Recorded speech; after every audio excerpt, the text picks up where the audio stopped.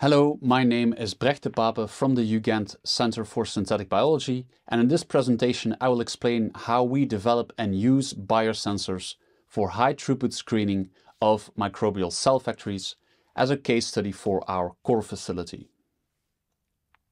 In the field of industrial biotechnology, engineered microorganisms, or so-called microbial cell factories, are being developed to produce high-value products such as pharmaceuticals, specialty carbohydrates, bulk chemicals and much more in a sustainable way. Through a classic design, build, test, learn cycle, microorganisms are being engineered for optimal production of the compound of interest. With current DNA read and write techniques, vast amounts of microbial variants can be designed and constructed in a fast and efficient manner. In the test phase, however, current analytical techniques for quantifying the desired production within these microorganisms, such as HPLC and mass spectrometry, are the main bottleneck. This because they require multiple steps and are time-consuming and expensive. This results in long development times and high costs for new optimal microbial cell factories. As a solution, biosensors can greatly speed up this test phase and reduce its costs. Biosensor technology is the genetic reprogramming of microorganisms to allow them to detect a specific molecule of interest and produce a fluorescent protein in direct response. More molecule of interest will therefore generate more fluorescence, which is very easy to screen for. Because the analytical power is hardwired into the microorganism itself, this allows for in vivo, cheap, sustainable and direct sensing of molecules of interest. Biosensors have already been developed for all kinds of compounds such as metal ions, antibiotics, sugars, secondary plant metabolites and even environmental triggers such as temperature, oxygen and CO2. Such a biosensor is defined by its specificity toward the molecule of interest and the input-output relationship, or so-called response curve.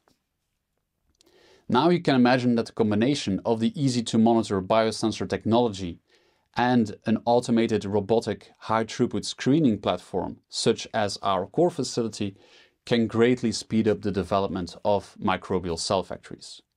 Here, simultaneously monitoring growth and fluorescence of multiple 96 well plates over time generates large amounts of data, shedding light on what is happening inside of these microbes.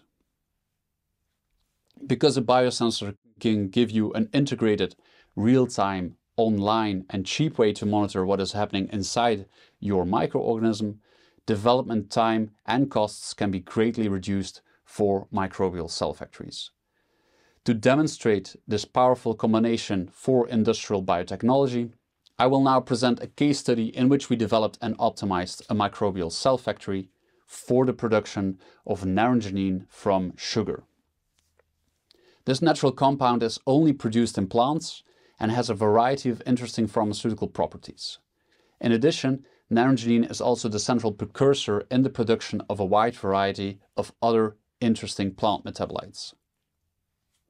For this project, our microbial cell factory of choice is the easy-to-engineer E. coli bacterium. Starting from precursor molecules that are naturally present in E. coli, the biosynthetic pathway for naringenin consists of 4 enzymatic steps. This means that we had to introduce 4 genes to allow E. coli to produce naringenin. However, just introducing these genes is not enough to generate an optimal microbial cell factory, and therefore pathway optimization is necessary to fine-tune this pathway and balance high naringenin production with healthy microbial growth. Using our automated high-throughput cloning platform in our core facility, we were able to implement a combinatorial pathway optimization strategy. We were able to test different enzyme variants for each enzymatic step, and we were able to test different expression levels for each enzyme. DNA assembly for all these different combinations was done within our core facility and resulted in a large library of naringenin production plasmids. Transforming E. coli with this library of plasmid variants therefore generated a library of microbial cell factories, all producing naringeine at different levels and efficiencies. As we now entered the test phase, screening this large library to find the optimal microbial cell factory is clearly not an easy task with techniques such as HPLC or mass spectrometry. Therefore, we developed a naringeine-responsive biosensor to enable high-throughput screening of this library within our core facility. Based on an existing naringeine-responsive genetic circuit, a biosensor plasmid was created that generates an easy-to-read fluorescent output in direct correlation with the naringeine concentration in E. coli.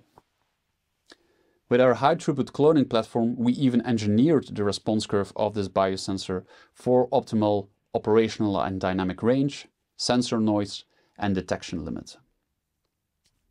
Transforming E. coli with the complete production pathway library, as well as the biosensor plasmid, now generated a library of naringeine-producing microbial cell factories, but now the more naringeine was produced, the more fluorescent the cells became. This enabled for a very fast and efficient screening of this production library. This high-throughput screening resulted in a clear look into the microbial production library, covering a wide range of fluorescence levels and therefore a wide range of naringeine production levels. When selecting specific microbial cell factories across this range and sequencing them, we were able to gain fundamental knowledge on the biosynthetic pathway and to even predict what the production level would be when combining specific DNA parts to build this pathway. Next, we validated naringeine production of a small selection of microbial cell factories using HPLC analysis, after which we took the highest producing microbial cell factory and scaled up the production to reactor scale. With this optimized production process, we were able to achieve the highest reported titer for microbial production of naringeine, starting from the renewable resource, sugar. The available equipment clustered in the high-throughput screening for synthetic biology core facility not only allowed us to successfully construct a large library of microbial cell factories, but also to construct, optimize, and apply a biosensor to screen this library to find the optimal production strain. Finally, I end with our contact information in case you want to contact us regarding possible future collaborations or for questions that you might have.